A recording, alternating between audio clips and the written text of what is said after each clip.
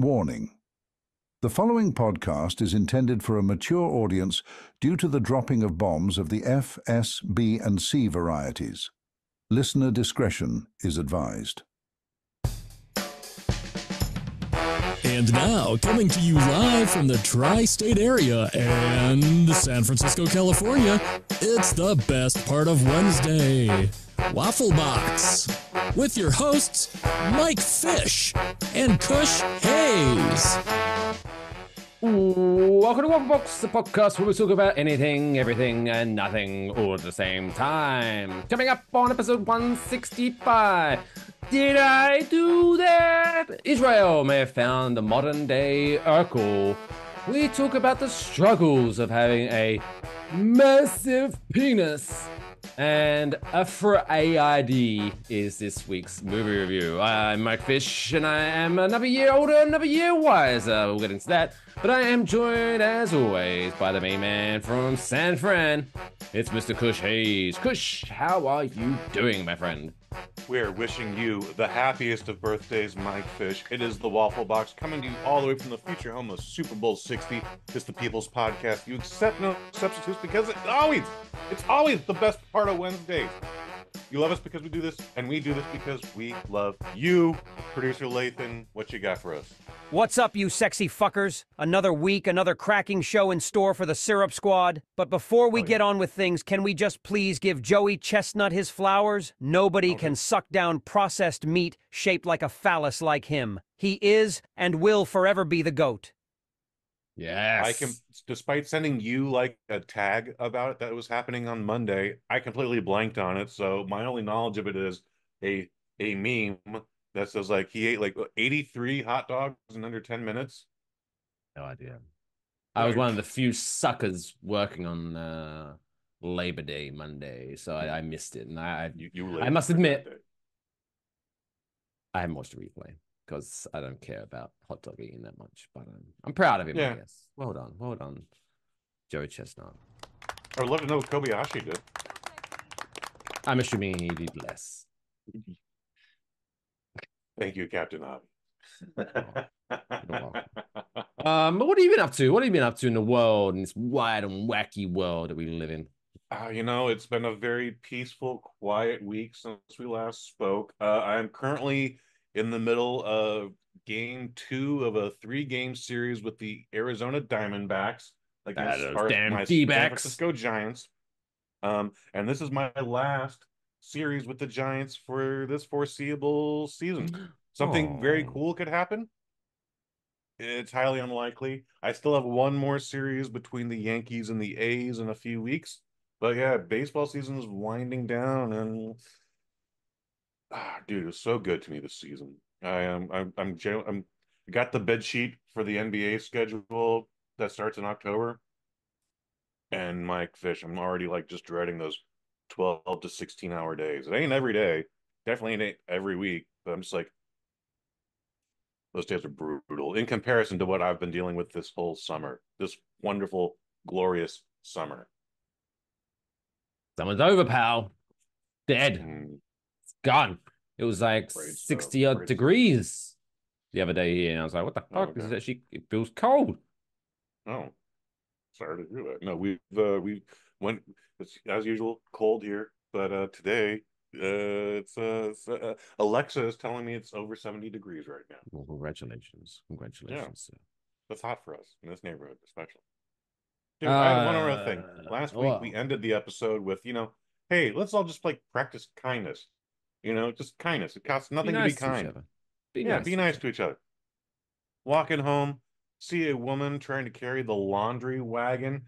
It's overflowed. Not only is there a pile of laundry in her wagon, but she's also got another bag, and while she's only trying to take it up 2 measly little steps, she's having difficulty doing that, and the bag is getting ready to fall. So I catch the bag, and then I'm just like, let me help you with this. She's like, no, don't do that. And I'm like, just let me do this. No, please don't do that. And She'd be like, well, fuck you then, and threw the laundry on the floor. That would have been amazing had I done now that. You have to wash it again. Should have just let me help. Well, no, she's on her way to wash it, so these clothes are already dirty, okay. and I don't want to touch her undies. But I'm just like, hey, it's just too fucking. This isn't a macho thing. This isn't anything. I'm just trying to be kind. This is called kindness. So, hey, pull the goddamn wagon. Said that to her literally, pushed it up the 2 steps, and then I went, have a great day. That You obviously bitch. that was the tone, unfortunately. I So I don't was know, trying man. to be nice, and then I got arrested for In your aggravated assault. opinion, Mike, and maybe the Serb squad can help us out with this. Again, like it's nice to be nice, but maybe I should have also just fucked off. Yeah, I'll give them 2 chances. But hey, let me help you. And they go, no, it's fine. It's like, no, no, no, it's fine. Let me help you. If they say no again, I was like, all right, peace Yeah, out. I tried. maybe I should have just done that. But also, it's just like, hey, stupid, just that's all I had to do. Just I bet that then little she shoulder went, gesture. and then she went to her friends or her family and was like, this cunt tried to fucking mansplain steps to me. Like I didn't know how fucking steps work, no, I trolley. I've been doing this for 40 years, that dick. She's significantly younger Hates than you. that. She fucking hates you. She probably does. She was probably talking shit through us that night. But also, it's just like, just you're not. This doesn't work, lady. This isn't working. So that's all I got right So, as I mentioned at the beginning of the show, I'm another year older, another year wiser. now. And you Congratulations. know how I know I'm getting old? I don't know. You know, supposed to say, oh, I don't know. How do you know you're getting old? How do you know? So, one of my gifts for my birthday Sure. was a brand new pair of slippers. Okay. And that's not the thing that makes me old. The thing that makes me old is that I was over the fucking moon with these fucking Ah. slippers. Oh my God. I put those suckers on right All away. And right. Kush, my man, let me tell you, it's like my feet are being hugged by the Stay Puft Marshmallow Man. Oh, Oh, fucking hell. These good I don't slippers. know how to do that. Like I was given a very like I recognize these are a very nice pair of slippers. There's one of those things like it's got like memory foam in it or whatever it is. I don't know. I don't know what the hot thing was 12 years ago. They are still inside the box because I'm just like these are too nice for me to wear, especially around here. Oh my God, no, I can't wear these slippers here. They're like tight, but not like uncomfortably tight. They're like they're just like they're like Mike. I got your feet, buddy. I got them. I got them Okay. right here. You know, oh, thanks, buddy. Appreciate you having my feet on lock. And I love them. I love them so much. I'm just like afraid that my fucking puppy will eat them, so I'm just like hiding them And they will. The puppy will. because he's a dick. I love you, Ollie, but you're a dick sometimes. Anyway, shall we get into the top stories? Because we've got a bunch of them. We've got some great stuff to talk about. I cannot wait, dude. Let's do this. Producer Lathan, if you could. It's now time for this week's top stories. It's now time for this week's top stories. Bubbles. Ah, the first top story this week comes to us from Israel. Oh, Israel. And don't controversial language. worry. It's not, we're not talking about Israel that way because there's some other shit going down in Israel. You might have heard about this in that region, but we're not talking. We're staying. We're here and we're just keeping it that over there for now. It's over there. Stay away. But no, a 5-year-old boy accidentally broke an ancient urn dating to the late Bronze Age at a museum in Israel. Oh. The artifact was on display at the Hecht Museum. I hope I'm pronouncing that correctly. The Hecht Museum at the University of Haifa when the damage happened. So this 3,500-year-old artifact broke into several pieces after this kid knocked into it, right? Glue. I'm gonna need glue. You're gonna need lots of glue. Oh boy. Oh boy. You get that reference, but okay. But according to this story, the Hecht Museum at the University of Haifa is far from angry, right?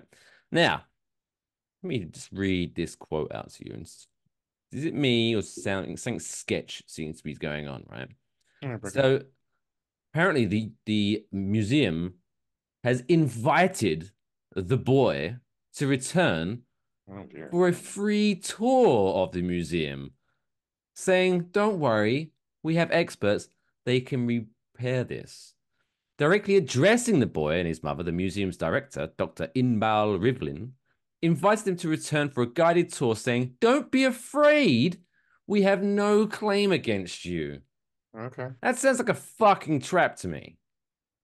Like, as soon as that woman and that boy step into that museum, like, do you remember that game Mousetrap? Like, this giant fucking cage is going to drop down on them. They're going, ah! You fell for that. I can't believe you fell for the oldest trick in the book. And they're going to be fucking sued for lots of monies. I mean, I could just sue them now, but I pick up what you're putting down. Sure. I would. I'm very surprised at how tolerant the museum and its staff is being, because you do that shit out here, you get arrested. Even if it's just an accident. Like, yeah, you stupid asshole, we gotta arrest you now. Or maybe they don't. I don't. I feel like someone accidentally destroyed a Picasso one time in New York, and then he was like, well, Picasso's gonna Picasso. What are you gonna do? Probably drew a mustache on it or something. Nah, New York. New York is wait, yeah, I'm fucking just drawing here. What the fuck? Drawing.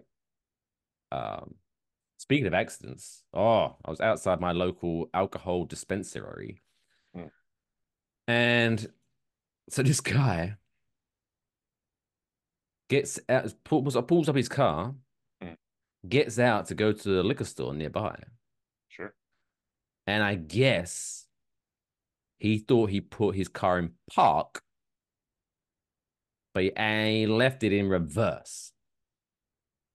So he gets out, goes into the liquor store, and then his SUV slowly crawls at like 5 miles per hour.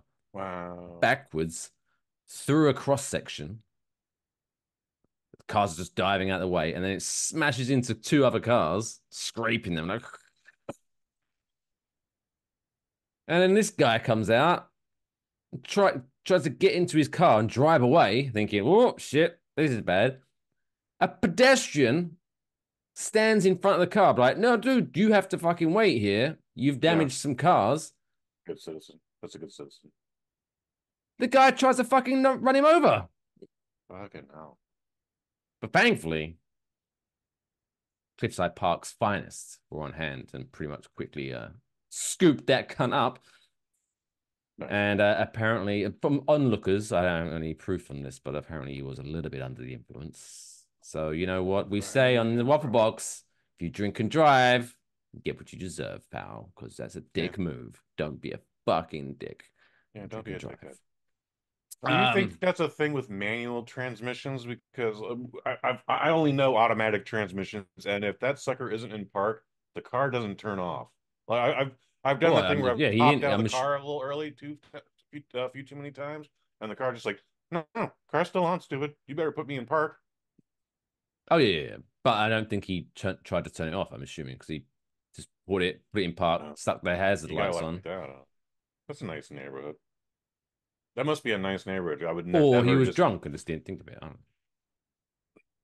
know. But yes, it is a nice neighborhood. It is a nice neighborhood. Shout out to Cliffside Park, New Jersey. Yeah. Just leave the keys in your ignition while the car is running and not have a worry. I'm jealous. Next story comes to us from Florida. Of course it does. Ooh, Florida. Florida man. Florida woman. Never a Florida can. Florida woman on this one. Oh, bad boy. No. So you've heard the stories, about like women apparently can have superhuman strength when it comes to their child. Like they're saying, like, if a baby was trapped under a car, a woman would be able to lift that fucking car up and save the child. Apparently, I don't know if it's been scientifically proven, but I've heard the stories, and that's a true story. I believe it because I'm not arguing with a woman, especially one who's lifting a car. But testing of strength. So Catherine Stephanopoulos, I'm going to assume she's of Greek descent, although I don't have that confirmed. So she received a text message from her daughter informing her that she believed she was going to get into a fight with a former female friend and fellow Flagler Palm Coast High School student when the two reached their bus stop. Oh no. That must be a horrible text to receive as a mother. Yeah. And oh my God, my child thinks they're in danger. This person's going to fight them at the bus stop. Allegedly, the two students agreed to fight each other following a falling out over the summer. Oh, God, I bet it was over a boy, probably. I was over a boy. Kids are stupid. So she arrived at the bus stop before they did, trying to prevent said fight from happening. And how did she do that? Kudos, mother. It's a great thing to do. However, her efforts to subdue the situation proved unsuccessful. And the two started fighting. So, Catherine Stephanopoulos did what any good parent would do, rolled up her sleeves, and made it a 2-on-1 handicap match and started beating the shit out of this schoolgirl. This is not the first time we've heard something like this. Maybe the first time we've reported on the Waffle Box, but definitely not the first time we've heard something like this. Now, what happened next? What happened next, buddy? So another student tried to jump in and be like, whoa, wait, like, what are you fucking doing? Why you're an adult and you're beating the shit out of a kid? This isn't cool. Not at all.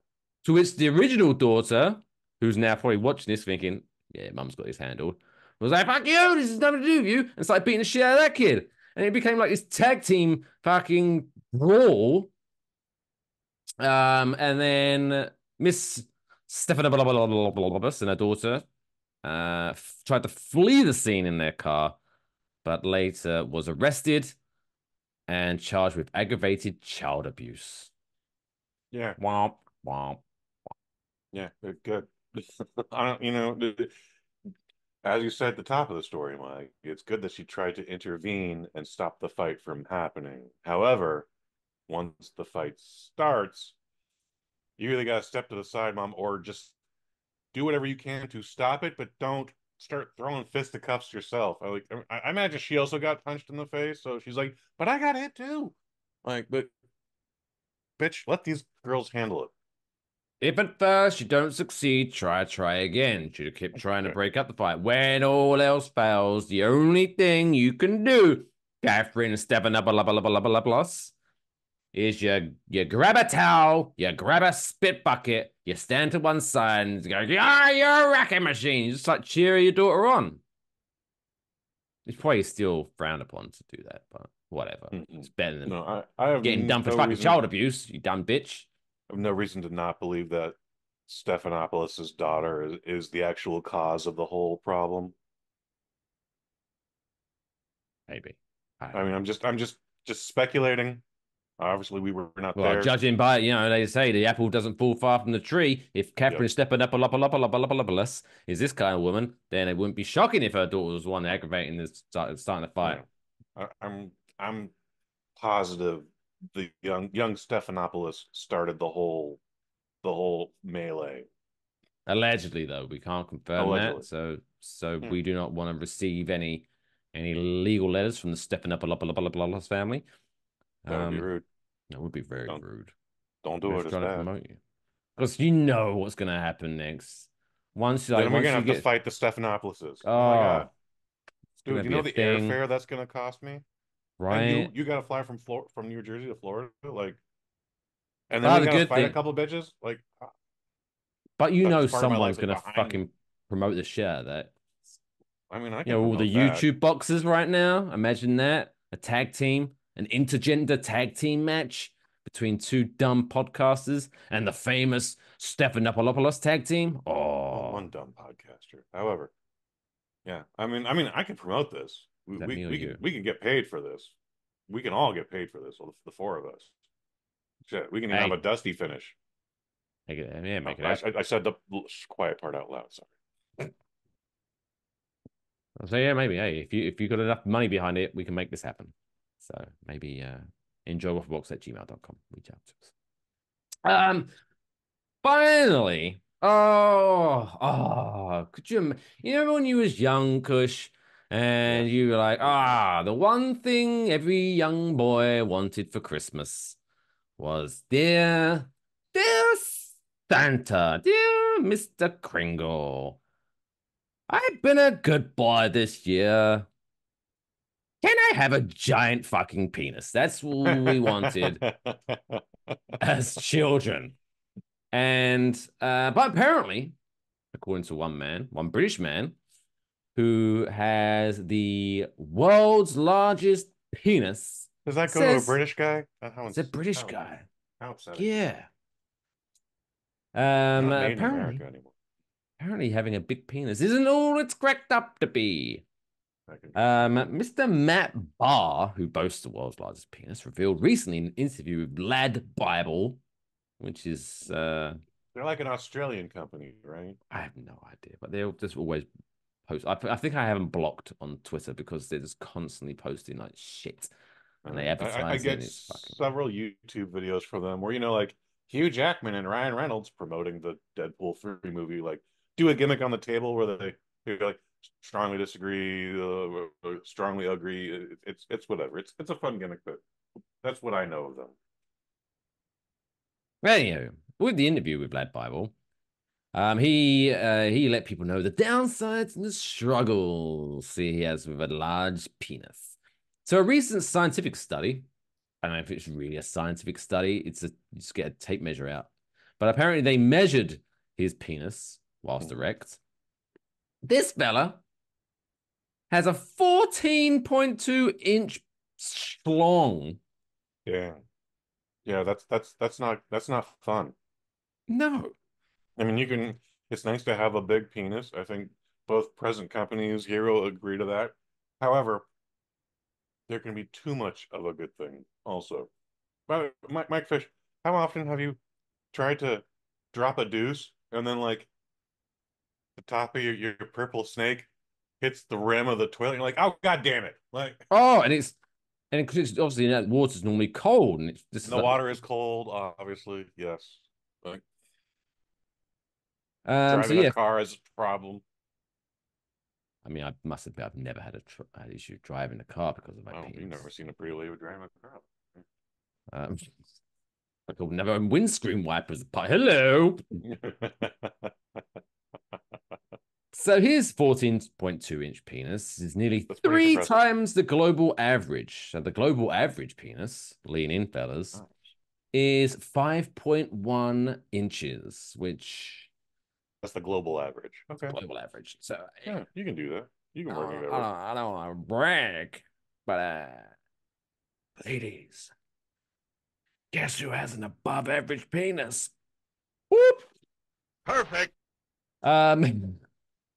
So while it might seem like a dream come true for some, the Cambridge graduate, don't know why I need to put that in case it's like, hey ladies, I'm not just a big dick, I have brains too. Says having a big penis is a lot harder than it seems. Erections can make him sick. Lock of blood to the brain. Yeah. And then, so there's a fucking child in my backyard. Why is there a child in my backyard? Uh-oh. Does he got a knife? No, he's retrieving a soccer ball, the young scamp. Anyway, where was I? So yeah, erections can make him sick because the size puts a strain on his circulatory system. Mm-hmm. I get it. So he goes like pale. Mm-hmm. Like, yeah. So we've only got so it's like having sex with Casper the Ghost. Bless him. That's terrible. Yeah. Can you imagine having sex with this guy and he's just like just pumping away while he's like trying to not to lose consciousness? Well, that's gonna be awkward. There was a TV show on the now deceased Spike. Get out of my yard, you fucking kid. Sorry. It's back in here. It's fucking stop kicking the fucking ball over here. Yeah. It's all right. Anyway. We know there's a child there. You don't have to bring it up anymore. Especially while we're talking about penises, please. Hello, Catherine. Stop-a-lop-a-lop-a-los. There's another one for you. Get Catherine Stephanopoulos over here now. Pronto. There was a TV show called Testes. Terrible goddamn name. Was it Spike or was it FX? It doesn't matter because it lasted 6 episodes. However, the funniest thing in the whole series was in the pilot episode where these are 2 dum-dums. They got no social skills, no any skills, and they're just test subjects. So they try this, they try that. One of them got the big dick spray. It's not even a pill. He got the big dick spray. And that thing worked better than he could have imagined. So, like, he has to carry his junk in a wheelbarrow. Um, at one point, he's like hitting on the secretary, and she doesn't like him, but he was like, "Come on, when are you ever gonna get a big dick like this again?" And she's like, "Yeah, all right, I'll fuck you." They go to a hotel room. They're on the biggest bed possible, but like they're literally on opposite sides of the bed because that's how big his penis is. However, when he does get erect, he loses all consciousness because all the blood has left his brain and gone into his penis. And then they have to do a thing where he's getting a blood transfusion while he's erect to make this thing work. Maybe I'm not doing it justice, but the scene itself, Oh no, execution, yeah, hilarious. it sounds like an Emmy award-winning show. It was hilarious. You never think about. It was funny. Yeah, that's true. Anyway, where was we? 14.2 inches. Apparently, finding clothing is also difficult for old Matt Barr. Because every time he sees a lovely lady, his underwear just shoots across the fucking room. During an April interview, he recorded a mortifying instance where he was barred from a yoga class because the instructor thought he was aroused because of his large bulge. Well, he's just a tripod. Unfortunately, he's just a tripod. Also, those yoga classes are just awkward in general, but please move. This got me thinking, right? Let's dive deeper. I don't need to dive deeper. When I hear about a big penis, I'm not gonna leave it alone. I'm like a dog with a bone. Giggity. Do you know, Kush? Do you know which country in this world records, on average, the biggest penis? On average, I cannot say that I do. I would have said the United States of America, but I cannot confirm that. Oh, well, I have some bad news for you about the United States. But, so, ladies, if you like a big schlong in whichever orifice, we don't judge, the best place to go is to go find yourself a man from Ecuador. Ecuadorians have the biggest penises on average at 6.93 inches. Still bigger than that. Nice. Oh, all right. We was talking about this before we went live and go to. I'm going to admit I have measured my penis, but it's been a long time and I don't have it noted down. So maybe for science, I might have to get the old tape measure back out again. But yeah, Ecuador, 6.93 inches. The United Kingdom comes in 68th in the world. 68th. With an average of 5.17 inches. That makes sense. But it's also what your guys are a little island. It makes sense. What, you guys are a little island. What information do you have in your brain about England and Britain and Scotland and Wales? There's like 25,000 makes you go, yeah, of you. It makes sense they got small dicks. There's 250,000 of you. Like there ain't too many of you. That's why the average is that small. Well, surely the average. That's not how math works, Kush. It's an average. So you could have 1 million people, you could have 100 million people. The average is the average. Yeah, and your average is small. The United States, 68th. 60th. Just above it. As long as we're above the UK. Are we above Canada too? Well, United States, 5.35 inches for those keeping score at home. You want to know where all those hormones they're pumping into our food is not helping us there. You want to know where Canada comes? Yeah, please. Our neighbors to the north. They come in 13th largest. Shut the fuck up. In the world. Oh, yeah. You might not be able to tell because it's always goddamn cold up there. But those Canadians are packing heat in the snow with just all the average 6.19 inches of meat. Must be the venison. Right? I don't know. Fucking hell. So congratulations. It ain't the cold weather keeping them up. Shit. No. Also, Canadian women, so friendly. Oh, well, there you go. That's why they're so friendly, because they're getting 6.19 inches every night. While those poor Americans and British are barely scraping 5. T's and P's to American and British women for your underserved needs. I don't know. Anyway. So yeah, there we go. So feel free to use the information at home, measure your penises when erect, and you can be like, hey. Leave a comment. Leave a comment in the YouTube video with the size of your penis, and we'll let you know how, on average, where you stack up against the rest of the world. I was in high school, and this is probably an inappropriate subject for a teacher and students to be talking about, but this was ROTC, so it's an Army guy. My assistant senior Army instructor, who was a Vietnam veteran, was like, yeah, I knew a guy. Had the fucking bolo snake, blah, blah, blah, blah, blah. He was tortured.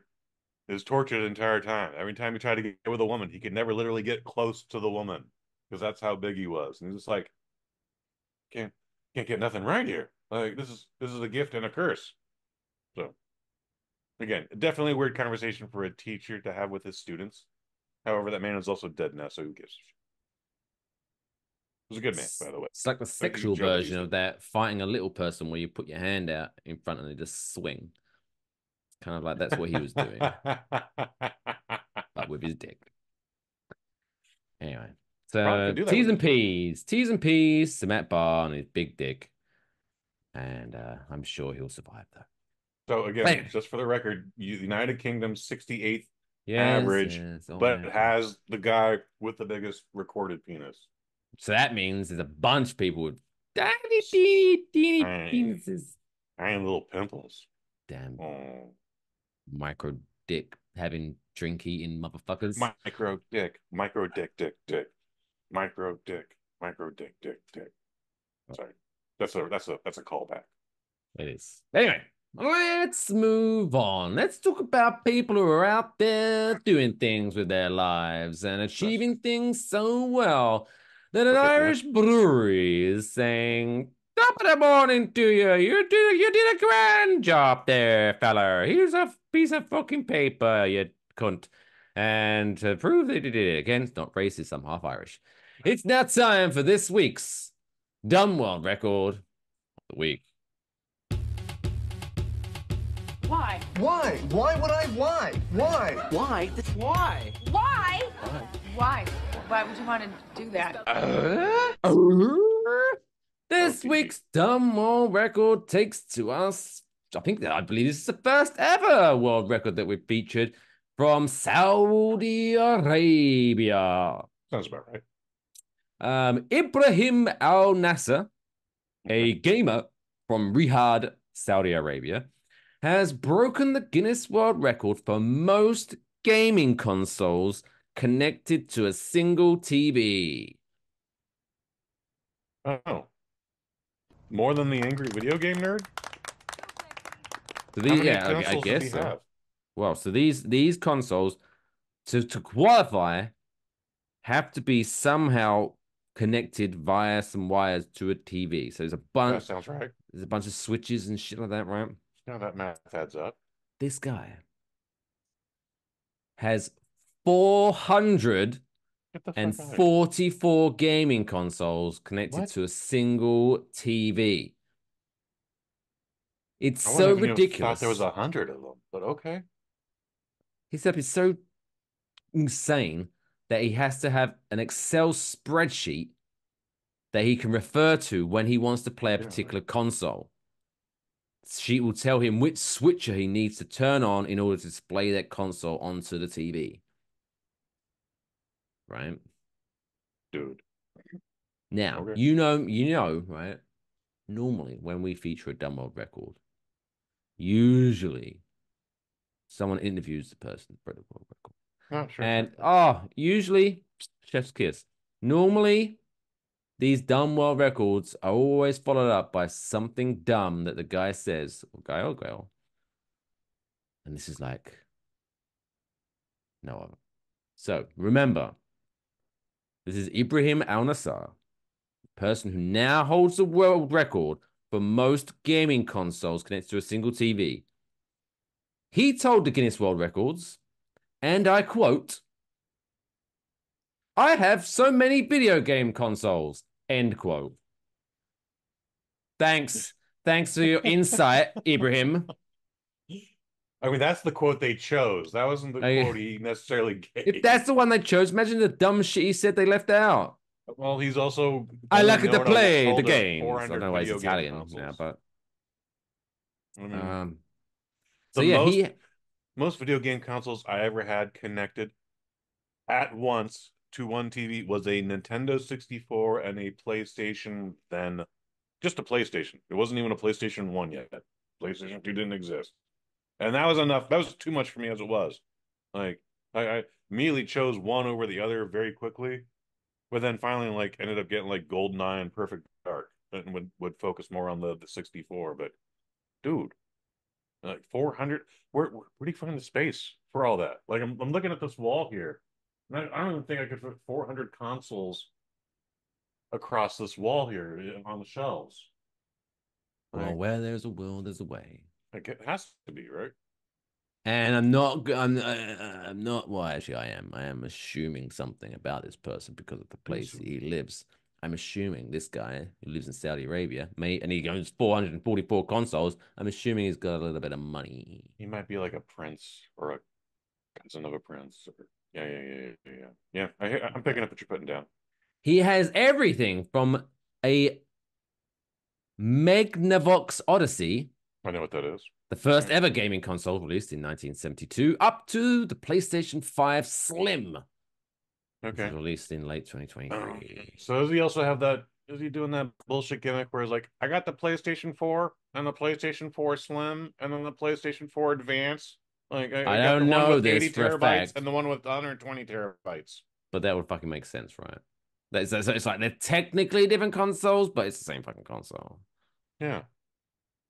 Like he has like the Nintendo Entertainment System, and then he has one of those like Nintendo Entertainment System mini things with the built-in games. Like I've got. That was all the rage like 4 years ago. Yeah.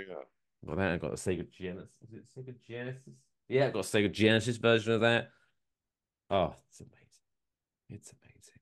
Anyway, so yeah, congratulations. Wait, you know what I will bitch about though? Those fucking minis.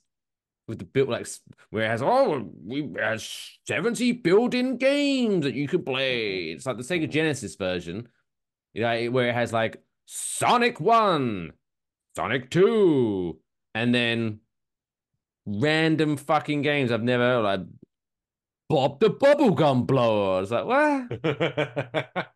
There's a license fee, of course. Yeah, it's like a bunch of games I'm never gonna play, but it's hilarious. So the whole the mini Nintendo, and I believe then they had the mini Super Nintendo. Those were big deals. And then I was out of Best Buy and I saw a Sega Genesis version. And I was like, I never had a Genesis, but I like all these games. Picked it up, plugged it in. The controlling was dog shit. So I really packed it back up, resealed it tightly so it looks like I didn't open it, and then returned it for a credit. The following year, Sega is actually boasting like, so we're finally doing the mini Genesis ourselves. I was like, you're finally doing it? So what was that bullshit I bought last year and then returned? Like I don't understand. It also looked like it could actually play like regular cartridges. Yeah, I have one. Yeah, it looks like it has the cartridge thing. I don't know if it works or not. You'll have to pick one up and find out. However, fun fact: the Genesis was not called the Genesis in the UK. It was the Mega Drive in the UK. It was the Mega Drive. Yeah. Just the facts, ma'am. About education. We're educational as well. So yeah, congratulations to Ibrahim Al Nasser of Riyadh, Saudi Arabia, breaking a Guinness World Record for most gaming consoles connected to a single TV. Still to come on this week's Waffle Box. We got this week's birthday Blackjack. Kush is talking about the movie Afraid, AID, and much more. So stick around if you would. We'll be right back after this short commercial break. Hey there, kiddos. Are you constantly struggling to hear what your friends and family are saying? I said, are you constantly struggling to hear what your friends and family are saying? Anywho, you need to get yourself a cotton swab. Cotton swabs clearing out dirty fucking ears since 1923, and an official sponsor of the Waffle Box podcast.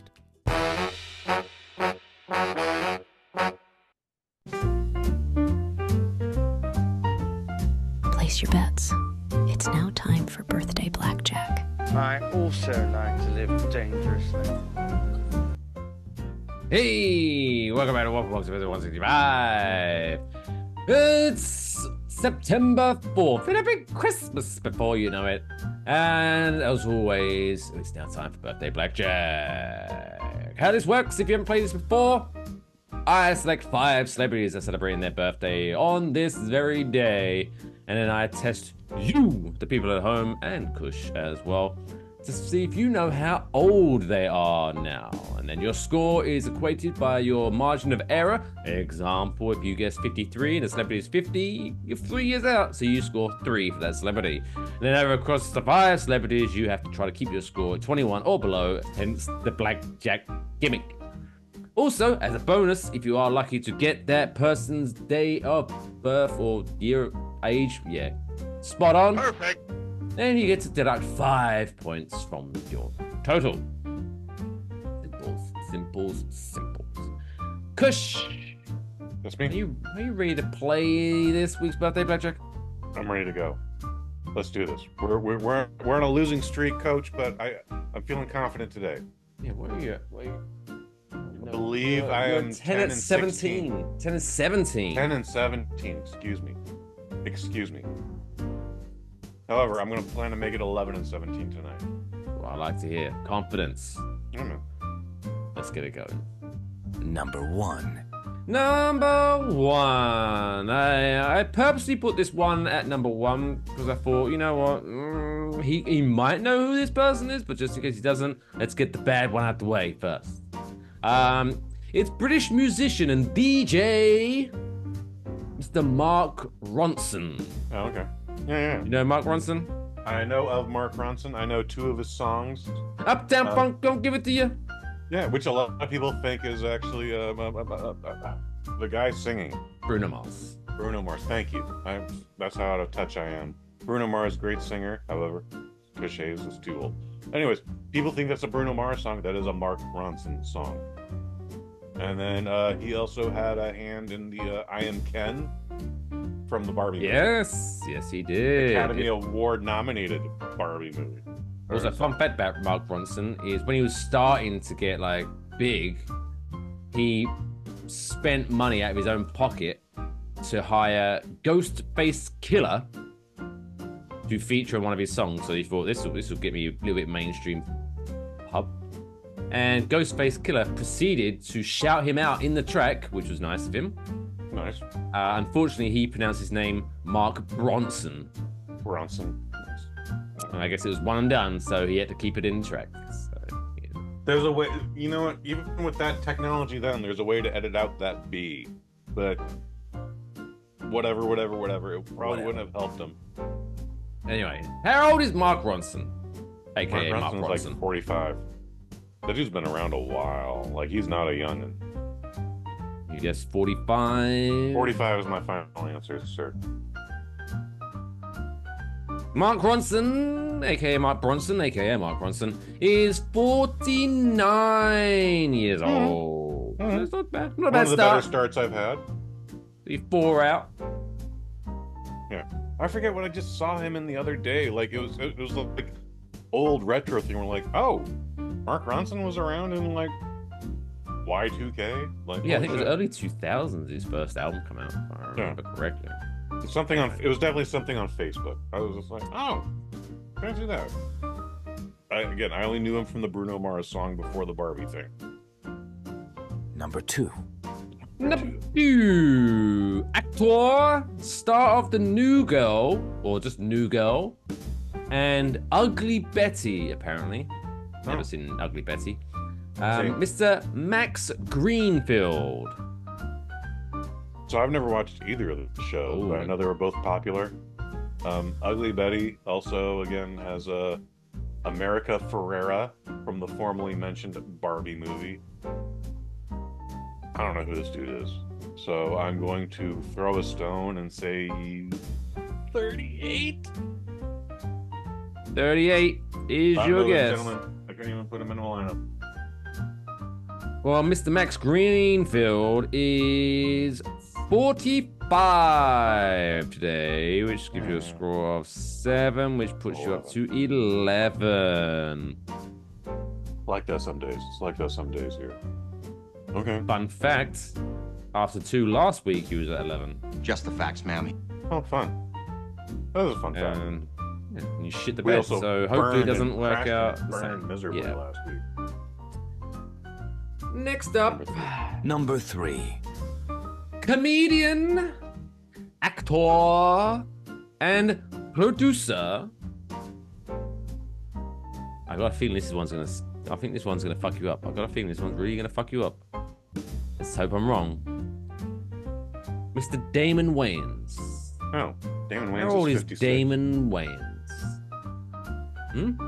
56. Confidently going to the 56. I know Damon. You know Damon? No, not personally, but I know Damon Wayans. Mr. Damon Wayans. This is senior, right? Not junior? He's now senior. Yes, because Damon Wayans Jr. is also an actor. On the New Girl. Oh, New Girl, I think. Yeah, I just said that. All right, whatever. Damon Wayans is 64. Oh, fucking hell. Right? 60 fucking 4.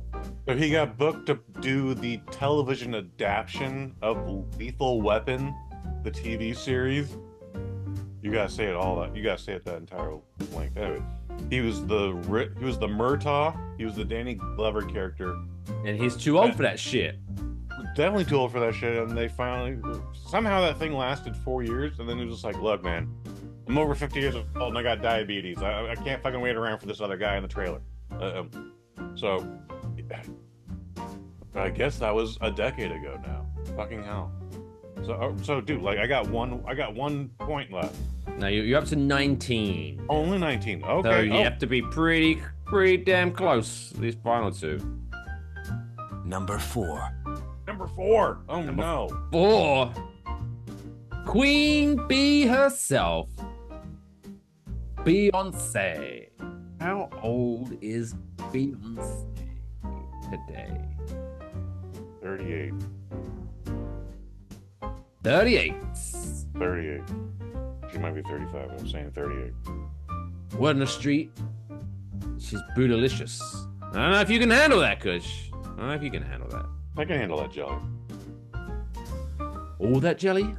All that jelly. I can't handle Jay-Z's retaliation, but I can handle the jelly. Oh, it's alright. It's alright. Solange will just kick the shit out of him again. It'll be fine. Beyonce. Queen Bee is 43 today. That's the game, son. So that puts you up to 24. That means like, I can spike the football on this one right here and save the day. You get this one dead on, you've saved the day. Oh my god, no pressure. No pressure, but on the other side there is a lot of pressure. Oh my god, so much pressure. So much pressure. Number 5. Don't even say anything. Don't even say anything. If you don't say anything, then I don't lose. I guess you have to say something. So yeah. Number 5, director and producer of Jackass, Mr. Jeff Tremaine. Oh, how old is Jeff Tremaine today? So some old Jackass promotional footage just came up on the YouTube the other day, and Jeff on the Tremaine's a part of it. YouTube. On the YouTube. That's like how you know you're old. You Yeah. put the in front of everything. In front of everything. By the way, everything. I'm gonna say he's 56. 56. Jeff Tremaine. How old is Jeff Tremaine today? Say hook up super early, please. He is 50.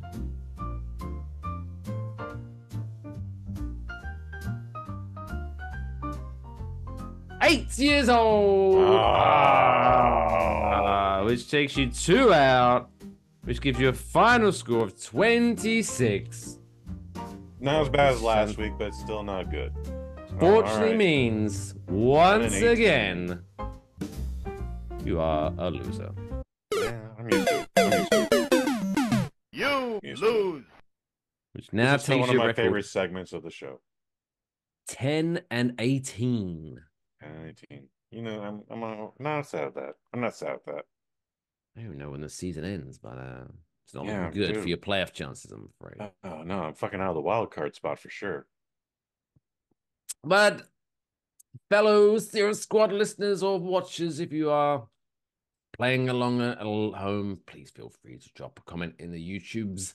Let us know what your score was, and if you are listening to us on the audio platforms, just hit us up on Twitter at Waffle Box. Let us know your scores. But we'll be back September the 11th. Oh, God. Be a disaster that day. September 11th for next week's birthday, Blackjack. Leave us a like in the comment in the section. Thanks very much. But now, the 23rd anniversary. Okay.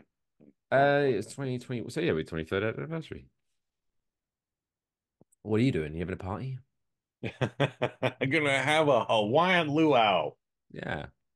Hey guys, I know it's a Wednesday, but it's a hump day. I want you to come to my September the 11th party. We're gonna dig up the pig. It's fancy. It's a costume party. Ooh. What are you gonna dress up for the 9/11 party, Mike? Statue of Liberty. Fascinating. We'll love it. Because America wins. Don't you forget it. Yeah, you're gonna be saying, or I could be like a yellow cab.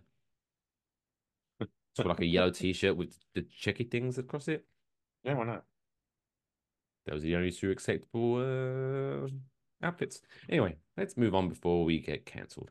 It's now time for Kush to review a movie in a segment that we like to call Kush's Movie a Review.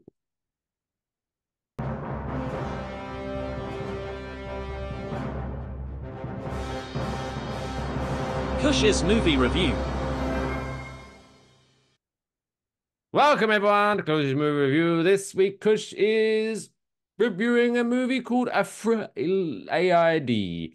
A movie where... I don't blame you for that. I can't stop doing it. Yeah, it's about, AI. Oh, good, you scary. Can't see her, but my notes are that, like, just Yeah, afraid. Fucking this is like the what other movie did this? Where it was this is not a new concept now. No, but what's the Terminator. Or like Mafreega. Was it Meg? Oh, Megan. What was it? Something like that? Yeah. Mafreegan. That was it. Mafreegan. Yeah, Mafreegan. Stop putting numbers in the fucking title. What's wrong with... I don't know. But anyway, it's not. Afraid. A movie where probably, because, AI is so scary. Where is it? Is it? Yes. Did you see, Kush, before you get into your movie review, did you see Eminem? It's about a month ago now, but Eminem posted a video, or I think it was Complex did it, whatever, it doesn't fucking matter where it was, where he had a 15-minute sit-down conversation with Slim Shady. So it's like Slim Shady from 2001 talking to 2024 Eminem.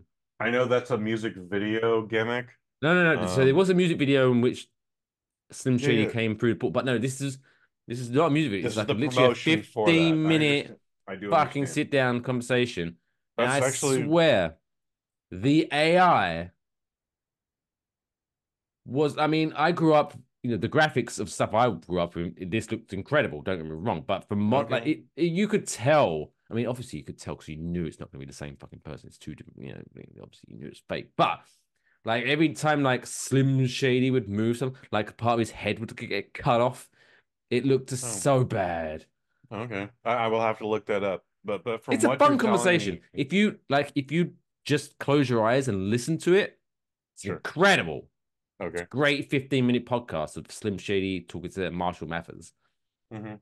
But visually, I'm not afraid of AI shit. Without having seen it. From what you have just told me, it's still not anything new. There was a One of the oldest movies to do this is called The Parent Trap. I think we brought that up a few weeks ago, but With whatever. It's Haley what's her Mills. face? Yeah. Haley Mills. It's Haley Mills and Haley Mills. And guess what? Much like what we're doing here, there's a split screen, okay? And they filmed Haley Mills doing a bunch of dialogue. And then someone was off screen reading the other dialogue. And then they filmed the other scene. They didn't change the camera angle or anything. They just kept it there. And then they spliced the two scenes together. So it sounds like Haley Mills is talking to Haley Mills. This isn't a new gimmick. So without having actually seen that video, that's what I'm going to guess this is. And then Harrison Ford de-aged him. They gave him that Lazarus effect. And also and also they changed his voice. But anyway, but yeah, no, like Did they Arnie change his Hammer. voice? Yeah, changed his voice to make it sound like Slim Shady from 20 years ago. That's not hard to do. Any audio guy can do that. And Arnie Hammer, is it Army Hammer? Army Hammer did that in the Social Network. The Social Network. Before his career went to shits. He has a fascinating interview on Bill Maher's YouTube show from like 3 months ago, where he's just like, "Yeah, I'm from this megalopolis fortune company, and I don't have a penny of it now." You know, it's like, and at some point, do they bitch about cancel culture? I'm sure they do. They talked about it, but they didn't necessarily bitch about it. Anyway, there you go. He's a weird dude. But it is an interesting subject. Anyways, getting on to this. Anyway, Afraid, 4 out of 5. Check it out. No, wait. I don't know. I haven't seen it. Kush, take it away. What's this story? What's this movie about? This is actually a 3 out of 5. It would be a 4 out of 5. But it's so we're talking about Afraid. This movie was originally called They Listen. It is about artificial intelligence being willingly brought home into your house. Alexa, Amazon's Alexa is referenced many times. And the dirty bitch. The chick, I forget. Oh, Aya. Her name is Aya in this movie. Aya. Is it spelled AI? I believe it's, if it isn't AYA, it is AIA, but it's pronounced Aya.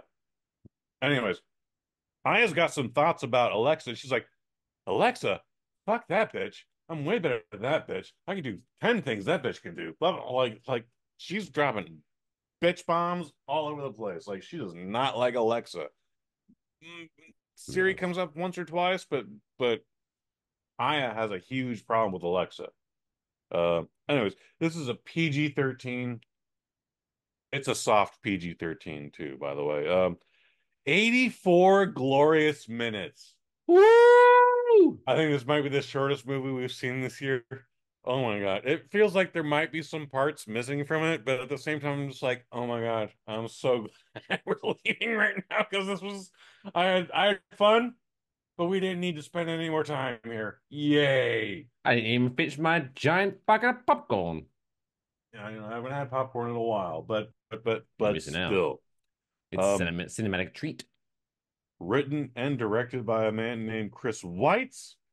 He did a movie that I saw in pre-pandemic. I was on a work trip in Seattle. It was called Operation Finale, and it was about Holocaust survivors literally traveling into Argentina to pick up their fucking Holocaust oppressors. I called it the Semitic Avengers. For some reason, Nick Kroll is in it. The guy from Star Wars, Poe Dameron. Oscar Isaac. Oscar Isaac is in it. Anyways, I thought it was a fantastic little film, but it was just that it was a little film. Nobody saw it. I don't think anybody that saw it liked it that much. But I was like, all right, I'm in. There could be some more here, but this is supposed to be what it was. So, all right, they tracked down Ben Kingsley, and then they abducted Ben Kingsley, and they brought him to war trials. So, all right, anyway. Jewish Avengers Assemble. Yeah, Semitic Avengers Assemble, sir. Anyways, he also directed the first American Pie. That was his first movie out of the gate. So this dude actually has a fantastic resume here. Chris Weitz. Anyways, this movie stars John Cho, a lady named Catherine Waterston, who I'm not familiar with, and then another lady named Havana Rose Liu. Now she plays two characters. She plays a character that's kind of weird and you think is gonna be something, and then she's also just she's just a person. However, her voice is used to play Aya. So that's why she is the number 3 build here. Um, very simple story. John Cho is a marketing executive, obviously works for a marketing firm. They are introduced to a company that wants to model the newest AI product that everyone's gonna go crazy for. And at first, they're not very impressed, but the company offers the company such a big check that the boss just goes like, "Yeah, John Cho's wife is going to be okay with this. Bring this fucking thing into your house, John Cho." There's a lot of benefits from Aya. However, she does go off the rails. We see that at the beginning of the film with another family, and then we go cut to credits. It's actually one of those AI induced credits that a lot of people got pissy about for Secret Invasion, the Disney Plus TV show that Oh, yeah. nobody saw. Give it to real artists, you bastards. Yeah. Well, they're definitely making a point with this I one. mean, I'm not going to say anything because we fucking use AI art for our We danced that line. We definitely danced that line. danced I don't that think line. we crossed it yet, but we danced all over it. I'm fucking miles across that line at this point. Dude, you're tango on that line. Oh, I've got the AI artwork. I've got Lathan. Yeah. Your AI game is pretty good. I feel like you're within AI coming out the eyeballs right now. Yeah. I feel bad. So, anyways, they John Cho submits to his boss, and he's like, "Yeah, all right, we're gonna bring the AI gimmick into the house," and he's still skeptical because AI. However, all of a sudden it starts fixing this problem, it fixes that problem, and diagnoses another problem. Oh, one of the kids has this. It's taking the derbs. Yeah, there they are. That one diagnosis, one kid has like a heart arrhythmia problem. The oldest daughter is being pressured by her high school boyfriend to send him nudes of her, and she ultimately submits. But then that guy just like posts them all over the internet. What and she's like, "What the fuck, dude?" But why did you do that? He's like, it's my buddy's idea. Aya gets involved in that, flips the script, actually solves the problem. It does ultimately result in boyfriend driving off a cliff. Oh. But you know what? He's such a cocksucker in this movie. You're just like, yeah, I'm okay with that. He's also the Wait, only did he death. drive off the cliff? No, spoiler alert, but did he drive off the cliff as a way like he was so upset with how AI or AI, whatever, dealt with it? Aya took over the car. Oh, Jesus. Okay. He's driving a new model Tesla car.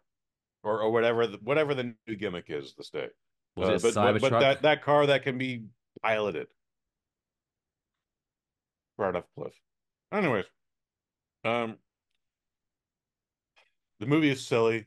It could have been a sci-fi movie of the week, sci-fi channel. I hate that sci-fi is now spelled SYFY. But it's been that way that's for a the while. channel I'm talking about.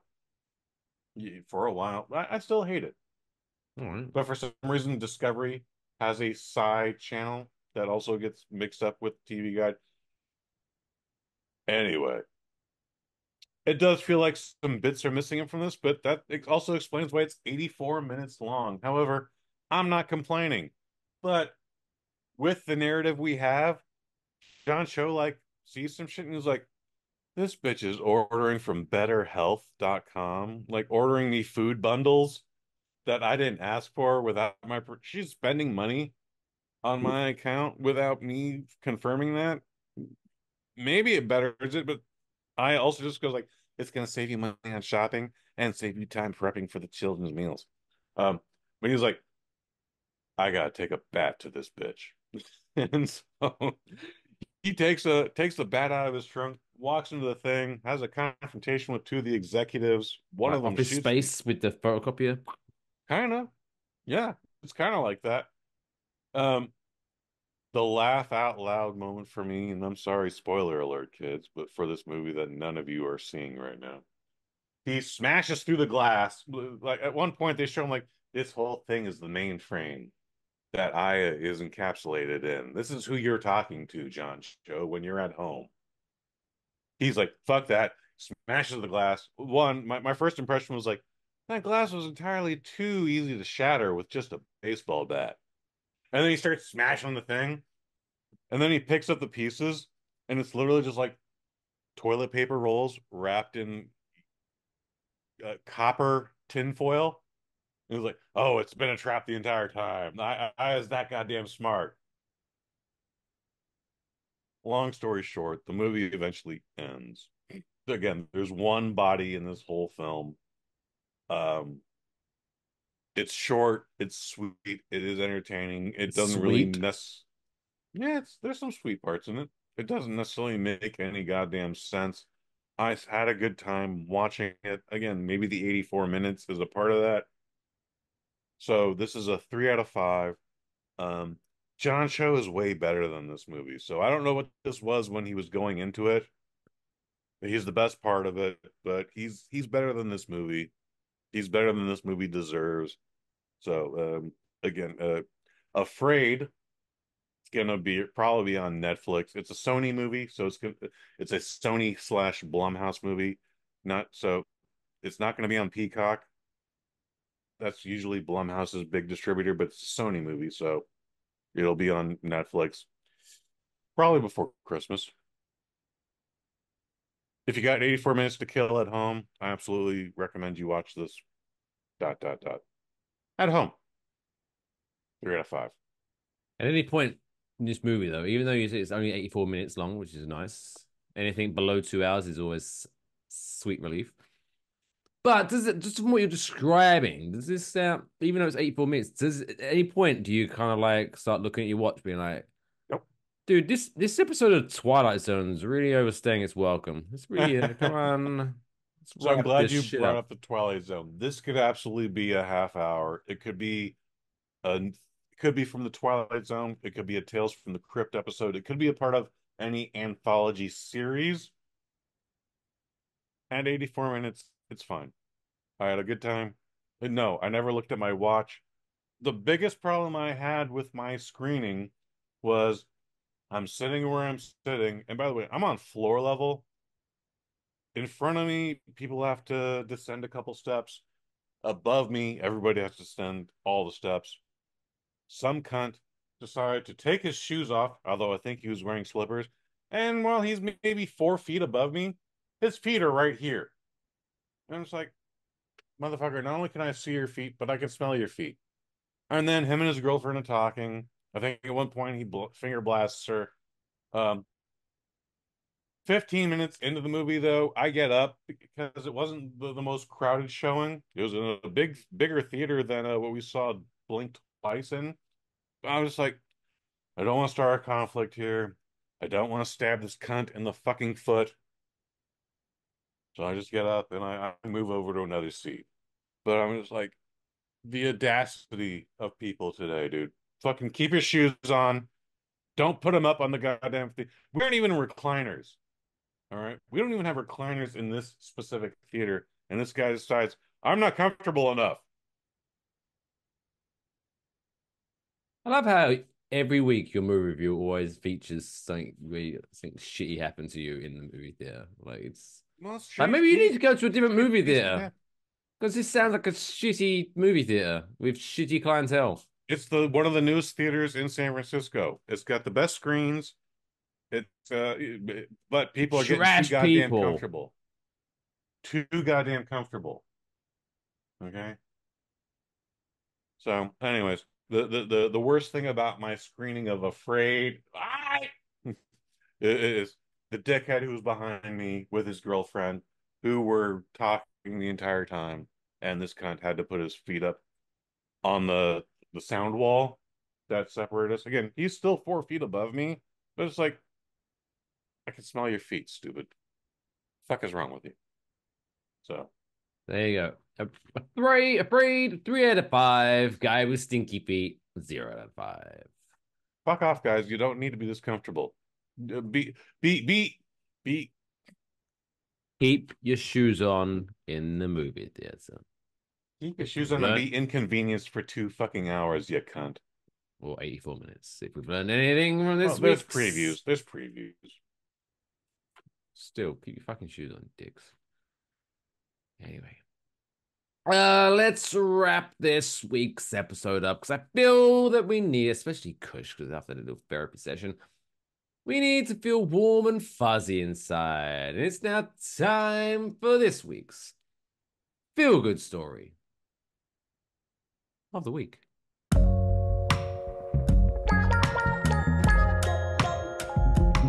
It's the coolest fucking story I've ever heard in my entire life. That's insane. Can I hear it again? This week's feel-good story was a bit of a long one. Normally I like to try to summarize, but this one was a tough one, but I'll get through it pretty quickly, but it's a nice one. So Kennedy Coke, a vibrant and resilient young warrior, has faced more challenges in her life than most people endure in a lifetime. Diagnosed with a rare form of cancer at just 2 years old, Kennedy has spent most of her childhood bravely battling the disease. It all began when a routine visit to urgent care for a common cold led to the discovery of a lung tumor, a consequence of a rare genetic condition called Dicer-1 syndrome. This syndrome makes it difficult for her body to suppress tumors, leading to multiple health battles. Despite the odds, Kennedy overcame her initial diagnosis, becoming miraculously cancer-free after enduring chemotherapy and numerous treatments. Amazing. However, oh dear, spoke too soon. Kennedy's journey took another difficult turn in January of 2024 when doctors discovered thyroid tumors during a routine scan. She underwent surgery and once again showed incredible resilience. But just 6 months later, her condition worsened and doctors found an aggressive uterine cancer. Oh, no. Now, at just 10 years old, Kennedy faces the daunting prospect of a hysterectomy followed by more chemotherapy. Jesus Christ. That's a lot. It's a fucking lot. Her mother, Jody Hillcoke, obviously felt that her daughter needed something to lift her up and give her some joy.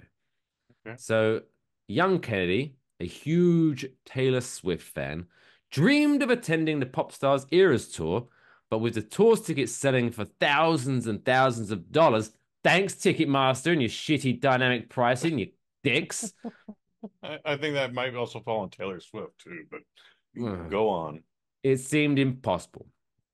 So a GoFundMe campaign was launched to help make Kennedy's dream come true, and the response was overwhelming.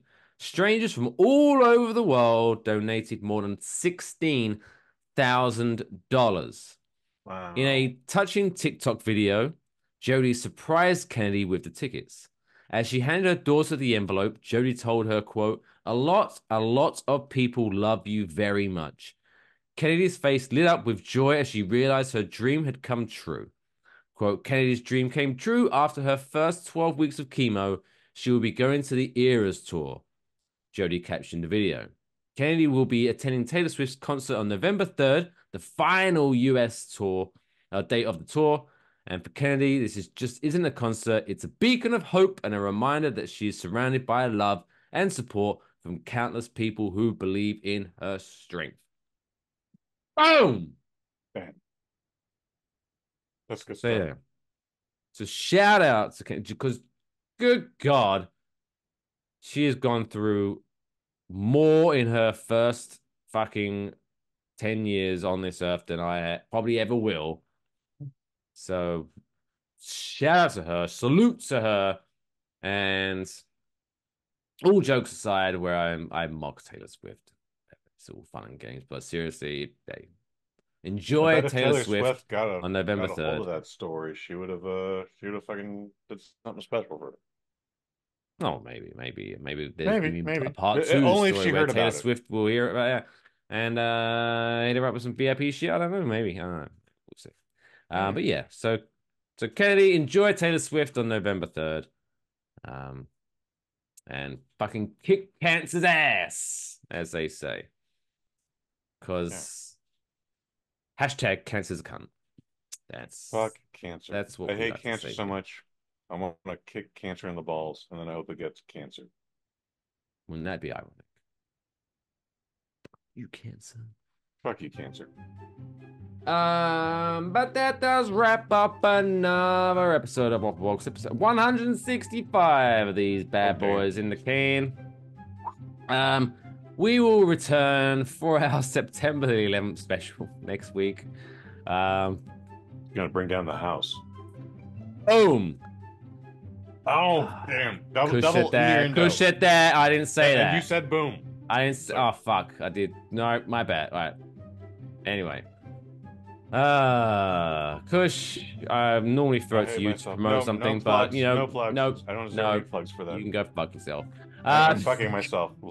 Oh. Do that after the show. We don't want that on the Zoom.